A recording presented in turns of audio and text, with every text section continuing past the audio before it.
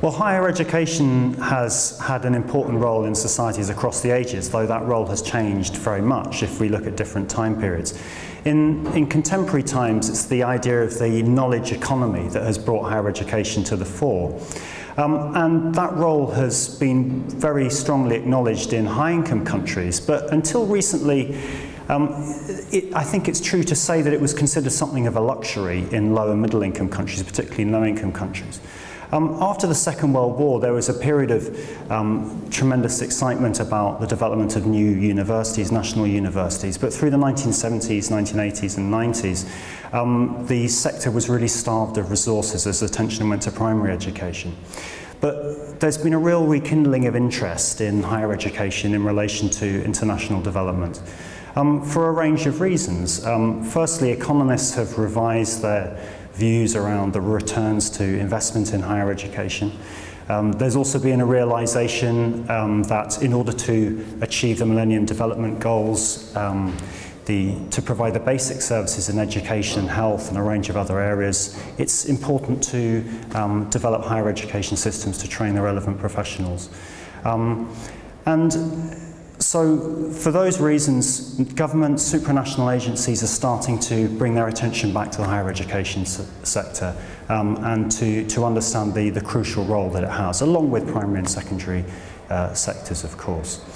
There are three main activities of universities that we can see having an impact in society. There's its teaching function. It's perhaps the most prominent role of the universities in developing the kinds of knowledge and skills and other attributes in students, in their professional lives, in their broader lives, their civic and personal development and so forth. There's the research dimension of universities, addressing local and national development challenges and providing solutions. And there's also the third aspect of universities that's less acknowledged, is what's often called public service or community engagement.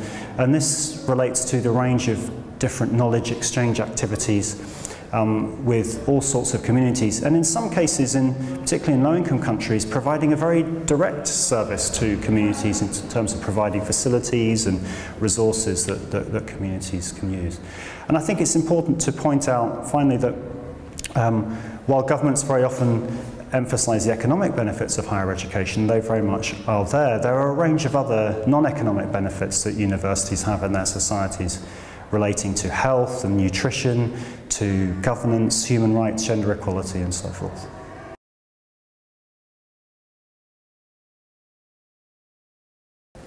Well, I think if we look at trends within the higher education sector, its massification is the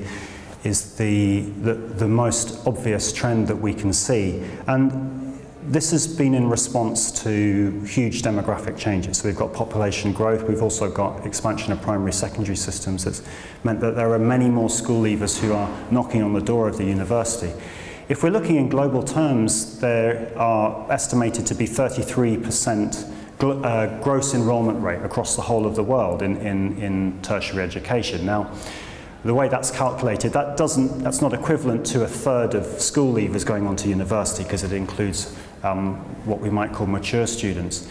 Nevertheless, it indicates an extraordinary growth. In low-income countries, that figure falls to 8%. So we're looking at a very, very uneven landscape here. But certainly the demographic changes, along with the changing nature of the labour market and the increasing need for a higher education diploma, has been an absolutely crucial change in higher education sectors, moving from very compact elite sectors to ones which are attending to increasing proportions of the population.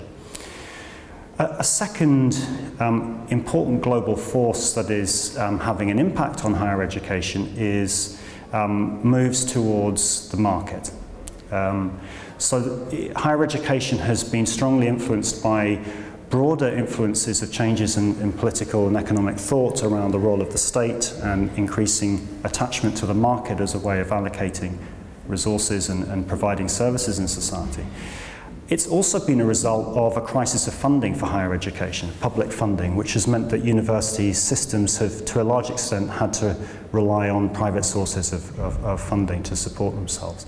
And that's led to a range of different impacts on the sector. Growth of private institutions, particularly for-profit institutions, have had an enormous growth in recent years, as well as the partial privatization of public universities, cost sharing, charging of fees to students, as well as commercialization of a range of other activities within universities, which has very much changed the nature of the university as an institution. There are a range of other dynamics in the contemporary age. Globalization, of course, has had a very strong impact on higher education, as it has on every sector. Internationalization of universities has been a key trend in recent years. It manifests itself in different ways depending on the type of country. So for some countries, it's an opportunity to generate revenue by attracting international students. For other countries, it's an opportunity to send their students and staff abroad for mobility purposes, the benefits through that. Many institutions are creating branch campuses, transnational provision of education, in addition to a kind of fever around international rankings of universities. So people want to compare themselves with other institutions around the world. So globalization is having a very strong impact in the sector. There is a final trend that's rather more incipient, but I think is worth mentioning. That's what's sometimes called unbundling. And this is a very recent trend in higher education, which has, again, come from the business sector around the benefits, potentially, although it's very controversial, around unpackaging some of the things that we commonly associate with the university. So we've seen the emergence of teaching-only institutions, taking away a lot of what you might consider to be the frills of the university experience to provide the bare minimum at a much lower cost. And perhaps the most extreme example of unbundling is the emergence of MOOCs, the MOOC phenomenon, massive open online courses, which present the delivery of content but with very little else. So that would be another dynamic that's just starting but could potentially be very big in the future.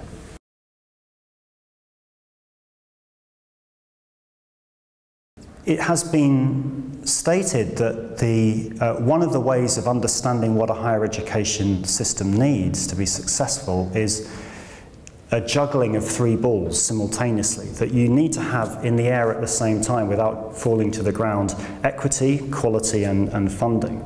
And I think it's one way of understanding the challenges is in these three areas, and all three of them represent really significant difficulties at the moment. I think most systems would be able to do one or maybe two of them at the same time, but to do all three at the same time is really difficult, and that's the case not only for low and middle income countries with serious resource constraints, but even for high income countries.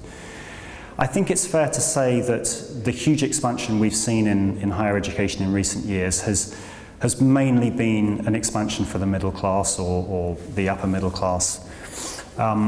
We're not seeing yet a significant proportion of low-income students going to universities. Even in high-income countries, there's a significant disparity between the proportions of low and higher-income students going to universities. There are also issues of gender equality in higher education. Even though globally there are more women than men in universities, that hides significant disparities in relation to disciplinary spread of those students. There are, of course, still many many countries in which the proportion of women going to university is much lower. Not to mention the difficulties that women face when they're actually in university in terms of their opportunities for learning and conversion of those opportunities. Conversion of that learning into opportunities in the society outside.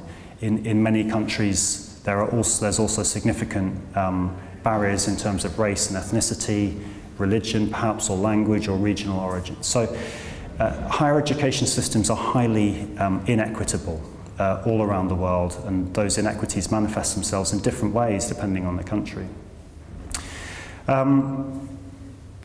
There's also a significant problem of quality.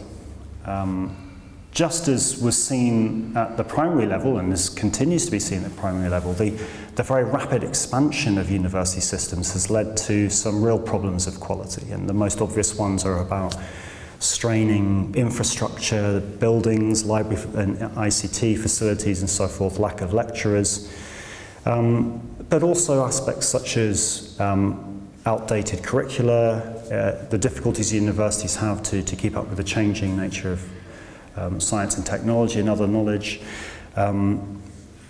problems in teaching and learning approaches, and those have translated into concerns with the attributes that graduates are coming out with. So we see employers complaining all the way across the world about the kinds of skills that graduates are coming to them with and so forth. Not always based on a tremendous amount of evidence, but at least that is a strong social perception that there's an issue with learning that takes place in universities.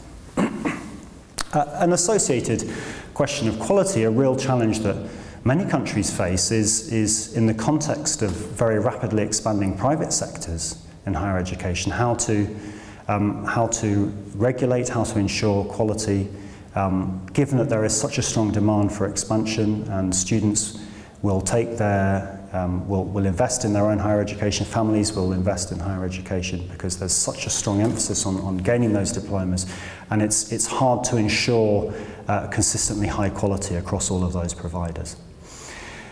And finally, funding. The pressure of expansion is acute in most countries in higher education, and it's extremely difficult to maintain the expense.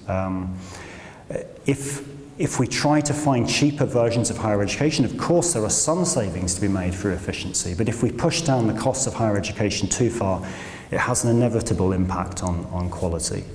At the same time, if we then transfer the costs of higher education entirely to students or families, there are obvious implications for equity.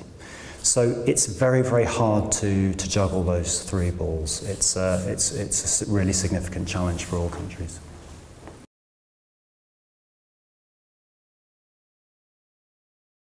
There are a range of innovations in relation to higher education to try and address these challenges, and I think, as with many of these things, it would be dangerous to, to identify a silver bullet that's going to work in all contexts. But to give some examples of innovations, one, if we're looking at a macro level, the Brazilian government has had a very successful scheme called ProUni, or University for All.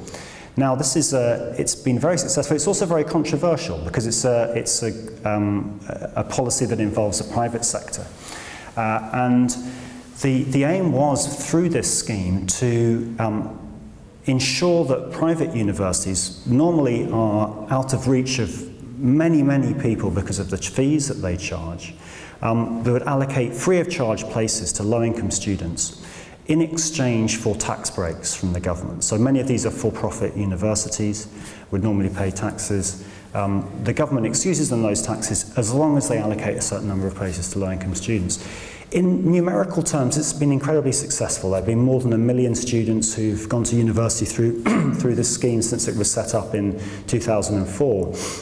Of course, it's controversial because some people are concerned about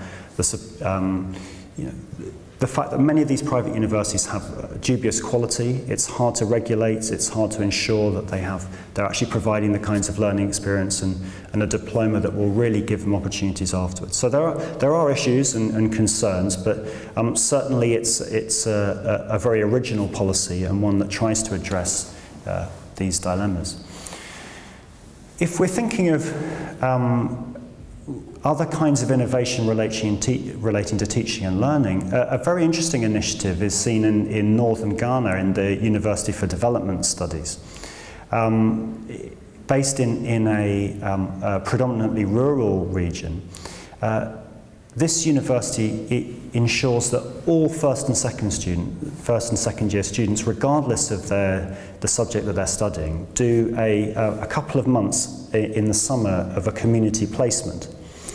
So they leave their classrooms and they go and live in a remote village in a rural area for a significant period of time. And this is addressing two perennial issues that universities have. First, the big divide between universities and the communities in which they're inserted, which you can see right since the earliest European medieval universities. To try and bring the university into the community to create that kind of dialogue. And this has been a very rich experience for the students in terms of an intercultural experience. Many of those students who come from urban middle-class families, and they have a very intense experience of understanding how other people live and to create a dialogue on that basis. But also addressing what's perceived to be a real problem in terms of the application of theoretical knowledge to practical issues that universities also face. So these students have to work with local communities in addressing some of the issues that they face and develop strategies and implement them and so forth. So that's a small-scale initiative that's been tremendously successful in a university.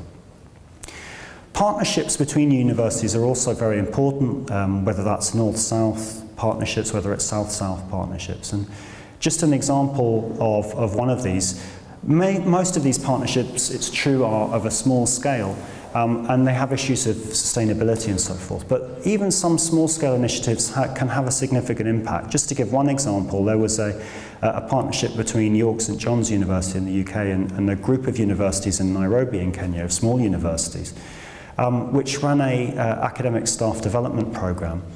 And brought together a group of people in Kenya who were already very committed to transforming teaching and learning in their institutions.